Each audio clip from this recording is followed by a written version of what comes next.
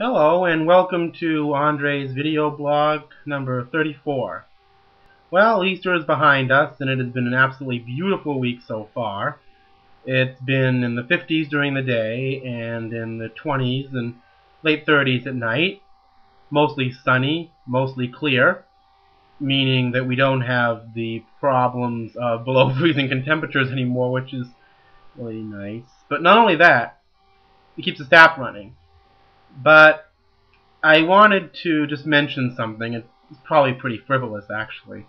But the other day I was at the Brewer Library in town, and they actually had a section of foreign language CDs. English, I suppose, German, French, Spanish, Esperanto, who knows what. But anyway, all of these volumes are on CD now. They used to be on tape. And, I noticed there were some people there who seemed to want to learn German. And it got me to thinking about the only time I ever studied a language. And that language happened to be Spanish.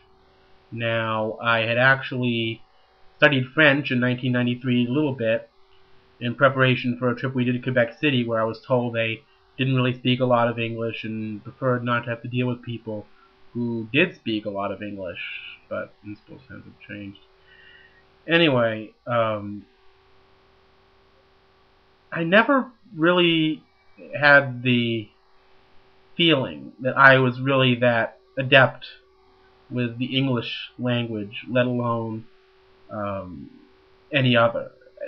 The English form may be complicated, but having to learn masculine and feminine forms were a rather difficult concept for me to have to deal with. It just seemed like there were so many more words. Actually, there probably aren't. I know a lot of people on YouTube have done some bilingual videos, and there's Spanish videos on here, and Japanese, or what have you. But I recently found out there are a lot of people throughout history, writers and scientists, who may have had a poor grasp on English in some ways, and some of them had very good grasps on it, but they knew tons of other languages. And it just baffles me how somebody can actually be able to think in several different zones, because I recently learned that English is based on the Germanic form of language, meaning German, where Asian languages are based on their own system, and Spanish is based on its own, and French, and Spanish, and so on, and so forth, and Russian, and there's Russian languages, and Estonian, and all these. And after a while, it just gives me a headache and blurs me out, and I have to wonder. I don't know any other languages per se, except for a few key phrases in the significant ones, but it makes me wonder. Do I really have that much of a grasp of my own language? Gotta figure that one out.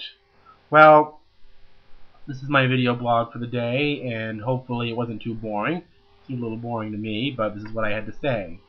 And I hope that maybe someday I'll be able to say it in a number of different languages. Whatever happens, it might be fun if I can. This is Andre's video blog number